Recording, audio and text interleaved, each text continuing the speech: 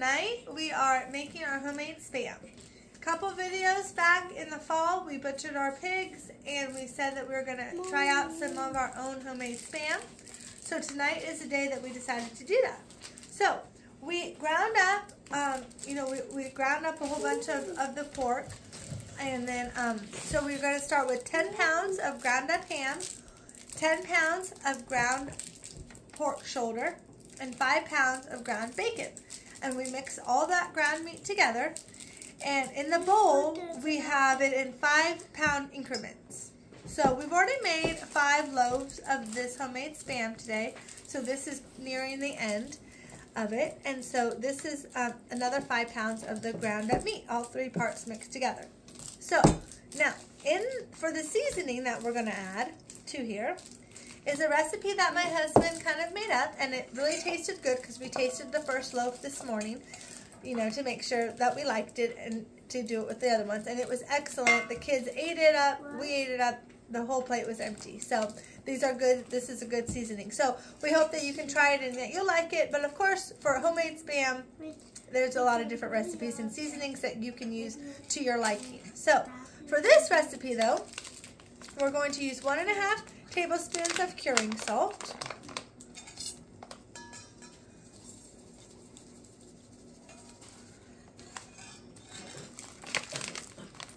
we're going to use 1.5 tablespoons of garlic powder,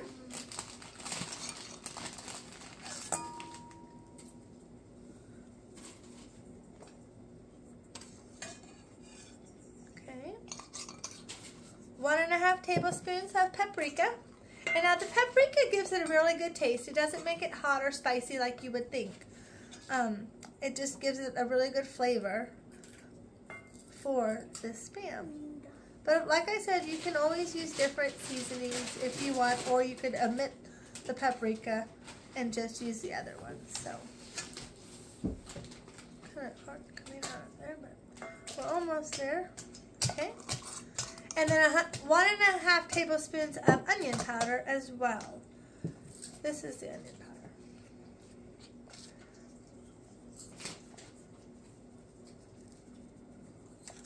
Okay. And then we're going to use a couple tablespoons of kosher salt right here.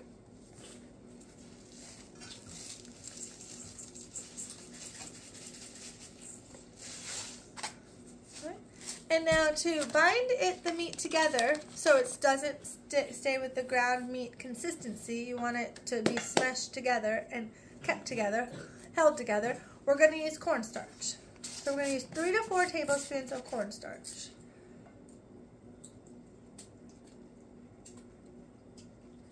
Okay? And this mixture that we're making is called a slurry. I just learned that today. My husband told me about that, what it's called. And so we're also going to need a 1/4 cup of water. That's going to make it right here. You need to use really ice cold water. 1/4 cup. Mix it. Okay, so we're going to mix it all together now with the ice cold water. And it's going to make it, the cornstarch is going to make it thick, and it's going to bind all of the meat together like Spam. So just going to mix it really good together here. Get all the lumps out as best you can. Scrape it off on the sides. This really worked out well for us, so it's not too difficult. This is our first time, like I said earlier, making our own Spam, and it really paid off well. It really was delicious. So it does take a little time though, as for all the steps, and which you'll see in a minute for the end of it. Okay, so that looks pretty well. See how it's pretty smooth, not many lumps. So now we're going to mix it. We're going to use our hands to mix it into the meat so that way all the meat gets coated, so the flavoring is pretty even in the Spam.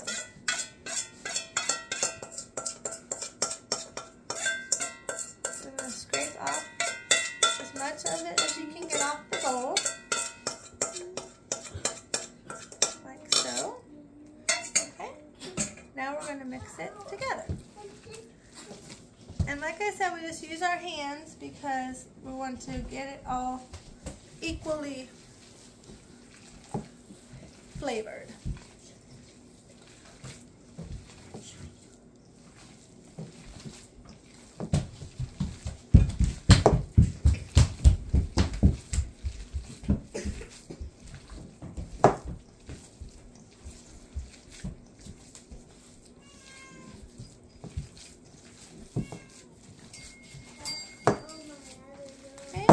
Is about all mixed well together.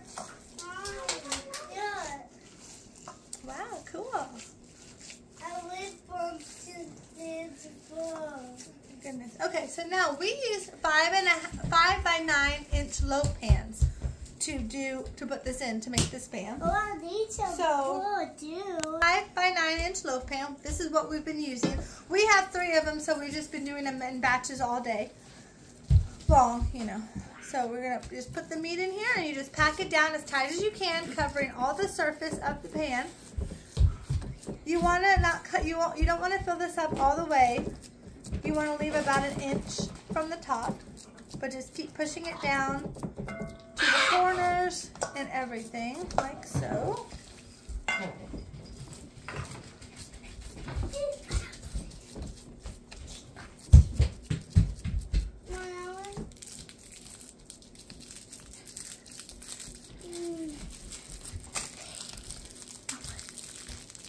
Okay, so this is just about good. I'm just going to keep pushing it down. Make it as even as you can. And now what we're going to do next is we're going to double wrap it in aluminum foil. 2 times an aluminum foil. I'm just going to go wash my hands, and I'll be right back to show you it wrapped. Okay, so now I'm back with the aluminum foil. Like I said, we're going to double wrap the top of it. Like so.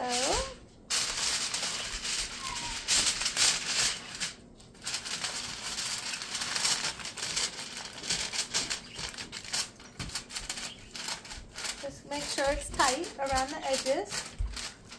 And then we're going to get one more piece.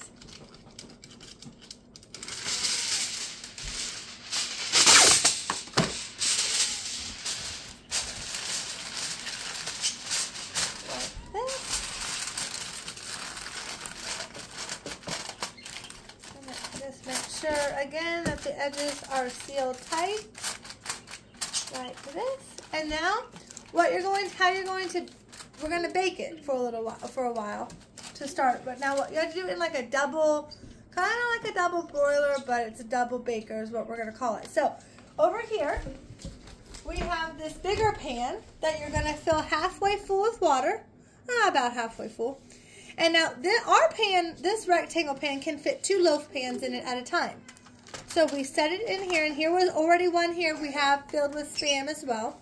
So the 2 of them can fit in here. So depending on how big of a pan you have will depend on how many loaf pans you can fit in there. And this right here is another thing of Spam right here that we will do on the next batch, because 3 of them can't fit in here. So now we're going to put this rectangle thing in the oven at 250 degrees for 3.5 hours. And once it bakes for 3.5 hours, then you're going to take this out just like this. Keep it just like this. Just take it out of the oven. Set it to the side on top of your counter. Let it cool. Okay, so let this cool, but don't uncover it. Just let it cool. Then after it cools, you're going to take a normal sized brick like this we have. And you're going to, I'm not going to really do it, I'm just going to show you because these are not baked yet. But then you're going to take them out, you're going to take these pans out of the water pan, okay? And then you're going to place 1 brick per loaf pan on top of this. So you want this to press weight onto that meat. And then you're going to put it in the refrigerator like that with the brick on it for 16 hours. So it needs to compress that meat, press it down, press it down, press it down. You need that weight to make that Spam texture. So it's not just ground meat, loose ground meat, okay? So you're going to do that. You're going to do that for 16 hours in the refrigerator. And when it is done, you're going to take it out of the refrigerator and you're going to take it out of your pan, and this is what you're going to get. This is what it looks like. So you see that gelatin? That is a good sign. You want that gelatin around that meat. So don't be worried if you see this. This is what you want. This is what it should look like, okay? Now, at this point, you can slice it up and cook it and eat it. You can, or however you want to eat it. What we do and what we have been doing today is we've been slicing it. So I'll show you. And you can slice it as thick as you want. We like just a medium. We just like a medium thickness. So as you can see, there is a piece of it like that. And so we've been slicing it, and then we've been actually wrapping about 8 to 10 pieces per package. And then we've been freezing it for later use, of course. Because like I said, we have been cooking, we've been making, in the end, we'll probably have almost 10 loaves that we have made for our family. So we can't eat it all at once, of course. So to keep it safe and keep it fresh for us to eat later, we are freezing it. And here is the packets of some that we've frozen. So like I said, it's already pre-sliced.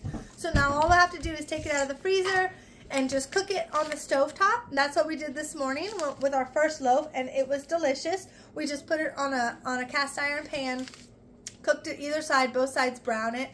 Make sure it's kind of like sausage, and just bake it, or cook it on the top, fry it if you want, and it was really delicious. So we hope that you try this recipe and leave in the comments if you liked it or if you didn't, and we would love to hear from you. Thanks for watching. Bye.